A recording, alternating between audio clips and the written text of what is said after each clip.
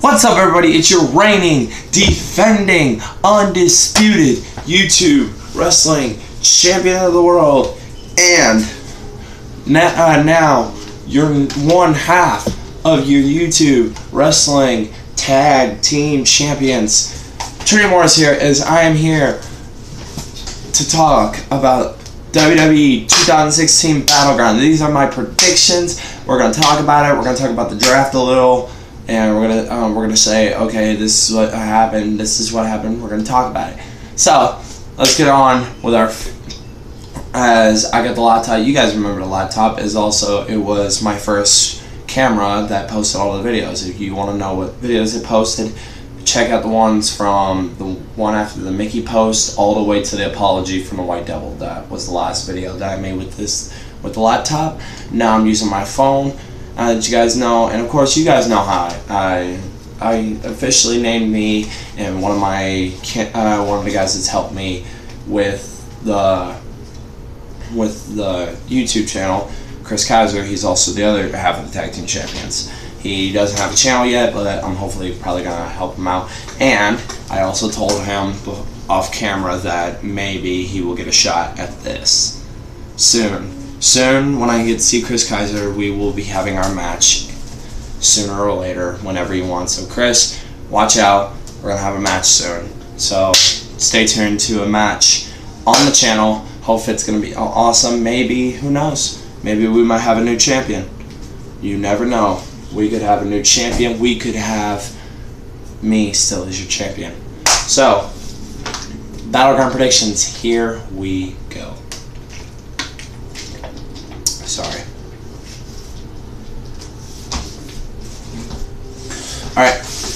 The first match we're going to talk about is the WWE Championship match, since the brand, and now it's a SmackDown versus Raw match between the WWE Champion Dean Ambrose versus Seth Rollins and Roman Reigns. This is the first time that we're going to be seeing the Shield together for a long time, so this is going to be really fun. Dean Ambrose is now the WWE Champion, and he's on SmackDown right now. Seth Rollins is on Raw. He was our first draft pick. Dean Ambrose was the second draft pick, but he was on SmackDown. Seth Rollins is the first Raw pick. Roman Reigns was the second. I mean, no, he wasn't the second Raw pick. He was like the fourth. Yeah, he was the fourth. Because it was Seth Rollins, Charlotte, and Finn Balor that got picked, the first three, and then it was Roman Reigns, Brock Lesnar, and A New Day.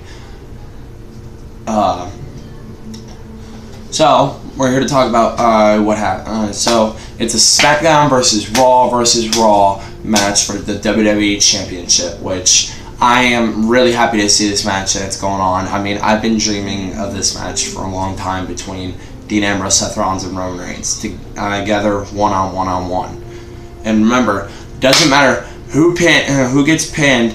If Rollins or Reigns pins either one of the Shield, they're the new champion. If Ambrose either pins Roman or Rollins, he's still the champ, and we'll have the championship on SmackDown. By the way, I'm on Team SmackDown. You'll find out why later on in the video. Actually, you'll probably find out about it soon. So, my prediction between Rollins, Reigns, and Ambrose. I think Stephanie or Mick Foley might get in the way of this match and try to help Seth Rollins help out with this. But I also see Shane and Daniel Bryan coming in to help out with Dean Ambrose. I see this going on to be one heck of a main event tonight.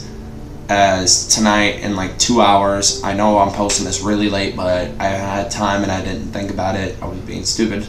Plus, I was kind of bored, and I was thinking, why not make a little YouTube video? And because I was thinking about doing my first prediction back of SummerSlam, I was thinking about doing that, since this will be like my third SummerSlam, fourth or third. It's my third, because 2014 Brock Lesnar and Cena was my first. Rollins and Cena was my. Lesnar and Taker was my second. This next one, Orton and Lesnar, is my third. But stay tuned to figure out what we're gonna do about it. But my prediction: Ambrose retains the title. The the title stays on SmackDown. Alright, the next match is the Club, aka AJ Styles, Carl Anderson, and Luke Gallows versus John Cena, Enzo Amore, and Big Cass. Bottom boom, coolest team in the room. How you doing? And so, this is the last time we will see John Cena, Enzo, and Cass together as a team, and this is the last time we'll see the Club as a team for a little while. Because the Club, aka Luke Gallows and Carl Anderson, they're on Raw. Meanwhile, the phenomenal AJ Styles is on SmackDown. John Cena was the third pick to be chosen to be on SmackDown. That's why I'm on Team SmackDown instead of Team Raw. I mean, don't get me wrong, I love Finn Balor. You guys know that Finn Balor is my favorite NXT superstar. And don't get me wrong, I do like Seth Rollins. I do not like Roman Reigns. I do like Brock Lesnar. I do like the New Day. But when you have John Cena and the phenomenal AJ Styles on SmackDown, it's just my automatic choice. But so it's the end of the Club, but the Club is still on both brands, and they're gonna try to take over both brands and be champions. Meanwhile, Cena, Enzo, and Cass are gonna do that. Meanwhile, the Club is gonna do hashtag beat up Cena, John Cena, which has been trending a little bit. But I'm here to say the Club is gonna be history.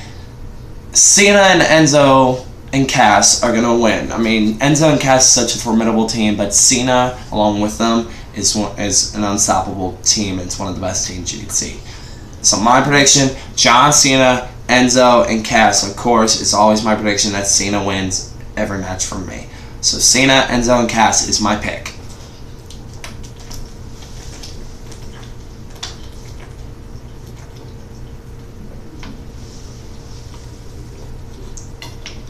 Alright, the next match, the end of an era.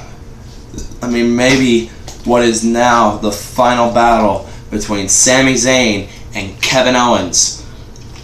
Kevin Owens and Sami Zayn are both on Raw now because of Stephanie and Mick Foley picking. I mean, don't get me wrong, I would have loved to see Owens on Raw, thankfully.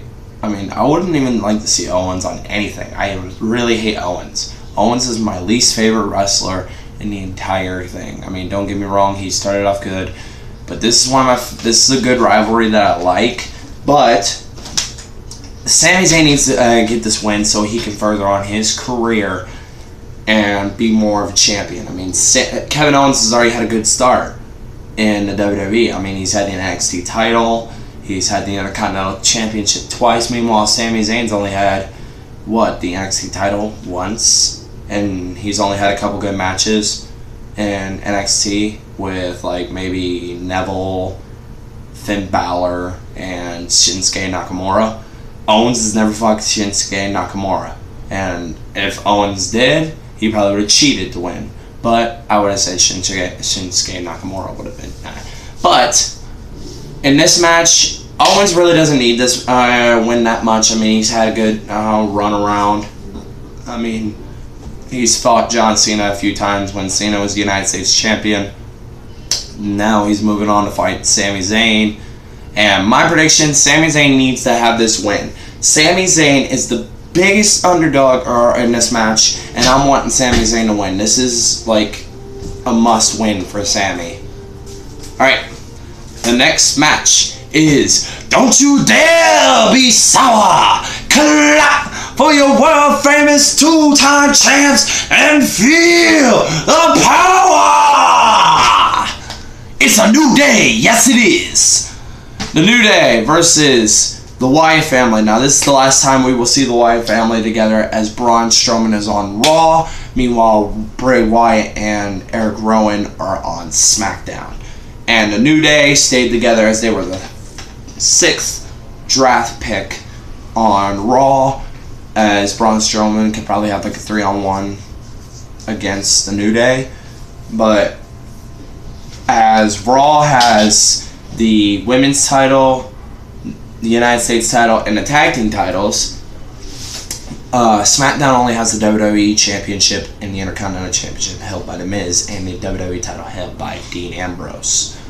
soon, probably, they will have the World Heavyweight Championship as well. Hopefully, they do not have to do like this thing where, oh, Dean Ambrose stays on Raw and SmackDown, and he fights Raw. He fights these guys on Raw. He fights these guys on SmackDown. Raw and SmackDown comes together, and they fight in like one big gigantic match. No, I want to see Raw have their prospective title like they did several years from like 2002 to 2013.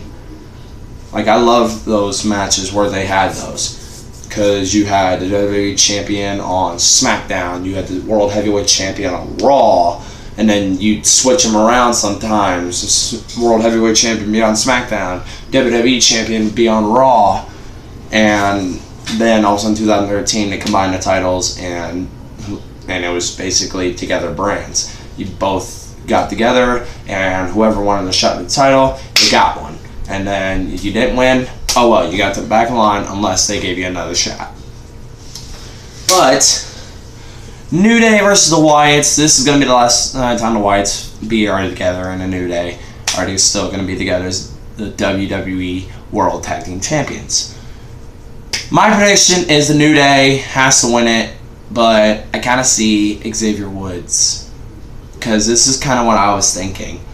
Because you remember that night when they mocked the Wyatts, and the Wyatts got in Xavier Woods' head, and then the next week on Raw, Xavier Woods flipped down on him and told him, "Don't you see that this is going to be, they've already intimidated us as the most fearful opponents that we've ever faced. Get this in your head and stop goofing around." I see a Disciple going on to Raw to team up with Braun Strowman for a bit, and I see Xavier Woods doing that. But my prediction is the Wyatt family wins this match because of Xavier Woods betraying them. But I kind of don't want to say that. I kind of want to say the New Day wins this, but I'm going to say the Wyatt family wins this match just to help it out. Okay, so next match. Alright, Sasha Banks and a partner, the mystery partner, versus Charlotte and Dana Brooke. Ooh, mystery partner. This is actually going to be a tough one, because we can either see an NXT diva, we could see Nia Jax, we could see Bayley, we could see Asuka, we could see Nikki Bella's return tonight. We could see Paige. We could see, well, we can't see Brie because she's retired now. Ooh, heck, Charlotte or Dana Brooke could betray on one another, and they could be Sasha Banks' partner. This is kind of rough. How are we gonna name person to do it? Alright, I'm gonna name this down. I'm gonna say Nikki Bella returns tonight, and Sasha Banks and Nikki Bella beat Charlotte and Dana Brooke, and then Sasha Banks will fight Charlotte at SummerSlam and beat Charlotte for the women's title. Alright, next match. We're gonna make Darren Young great again as The Miz fights Darren Young for the Intercontinental Championship. Don't mind this. I know this is the YouTube Wrestling Championship of the world, but still, it is also the Intercontinental title, and I use it to show off on who's going to fight. So, Miz with Maurice fights Darren Young with Bob Backlund for the Intercontinental Championship. This and another title match, I see title changing hands. It's literally the WWE Championship, the Intercontinental Championship, and the United States title are the only three titles that are being defended, I'm pretty sure. Yeah, they're the only three titles that are being defended by the champions tonight. Dean Ambrose is defending, Miz is defending, and Rusev's defending. And we'll get to Rusev's match pretty soon. So, Darren Young won a Battle Royal because Apollo Crews and Baron Corbin threw each other over the top rope, and Darren Young was the last man standing because they didn't focus on Darren Young. And Darren Young's had all this like motivation with with Bob Backlund, where we saw these segments, which are pretty were pretty funny. Bob Backlund and Darren Young trying to make Darren Young great again. I mean, are you kidding me? That's so funny to have Bob Backlund and The Miz. I mean, not The Miz. Freaking Darren Young together. But Miz is such a disgrace to the Intercontinental Championship. I mean, not only are you're just going to movie sets and you're keeping the Intercontinental Championship with you instead of coming on a Raw the next night and defending and then going back to your movie set the next night. Like, literally, the only way he is keeping the Intercontinental Championship without almost getting beaten by Kane was because Maurice acted like she hurt her ankle. That's a cheap way to win. I really wanted The Miz to lose that night because he's just being a really big disgrace to this Intercontinental Championship. And Miz and Darren Young go one-on-one. I gotta say, Darren Young beats The Miz one-on-one. Darren Young is our new Intercontinental Champion.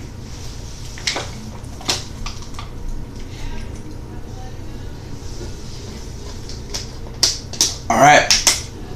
Next match, the United States Championship match.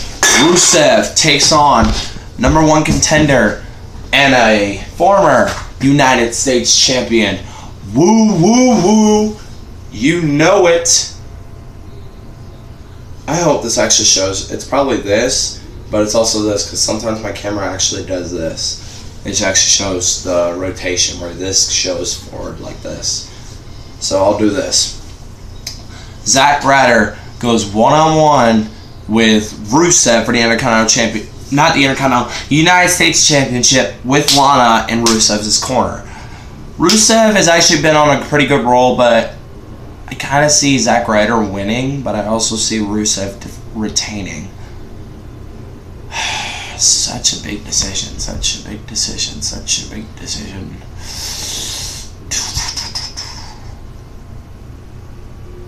This one I haven't thought of because we have like 3 other things that I've been kind of thinking of. I've been thinking about the New Day versus the Wyatts. I've been thinking about Cena's match. I've been thinking about the Triple Threat Shield match.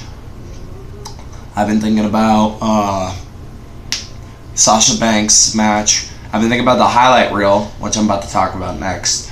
But it goes on to Raw. I don't know why my phone just rang. Sorry about it, but Zack Ryder and Rusev are going one-on-one, and thankfully this is going to be a really good match. I'm wanting to say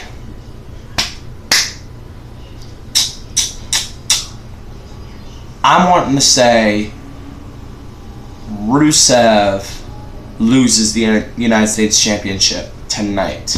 Loses the United States Championship. Zack Ryder, I believe, is going to win the United States title and then going to lose it again, just like he did with the Intercontinental Championship.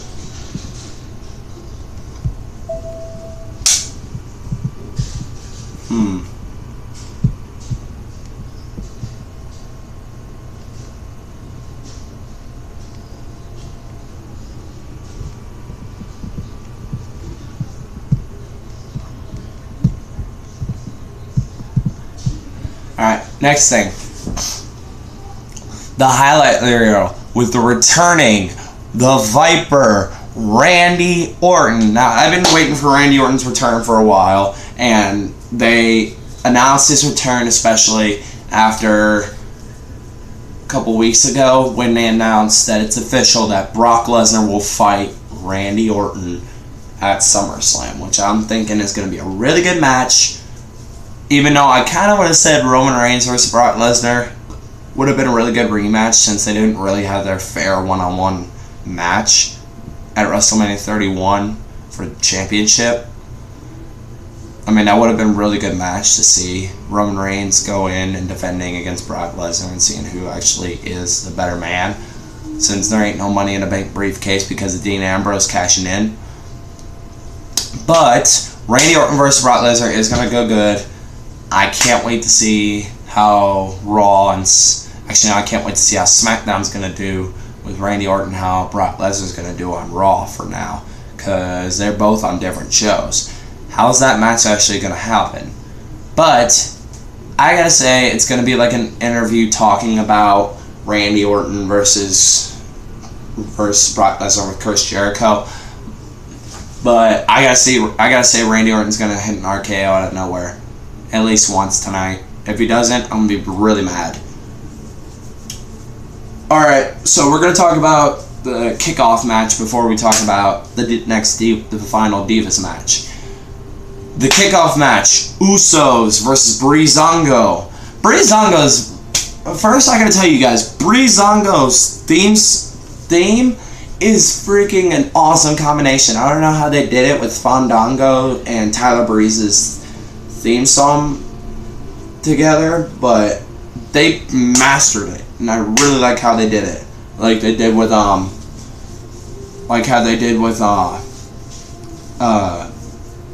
the Golden Truth.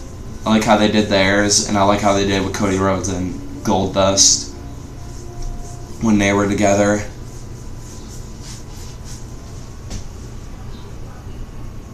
And how Rated RKO. I like how they did theirs together. But I gotta say Breezango wins. I mean, they haven't had a win as a tag team in a long time, and I can't remember where Breezango goes. I think they're on SmackDown, and the Usos are on Raw. I think this is another SmackDown versus Raw match. I don't know. I got the video. I got the photo on my phone, but I can't use it right now because I'm recording a video for you guys. So, Usos versus Breezango. Breezango is going to win by cheap victory. I don't know, they might like hit a low blow or rake to the eyes, or they might like find a way to win. But yeah, my prediction, Breezango is going to win. It's going to happen in like 40 minutes. Alright, Becky Lynch versus Natalya. This is the final match I want to talk about, and then we're going to have fun tonight watching Battleground live tonight at 8 p.m. Kickoff starts at 7, and we're going to see Usos versus Breezango, while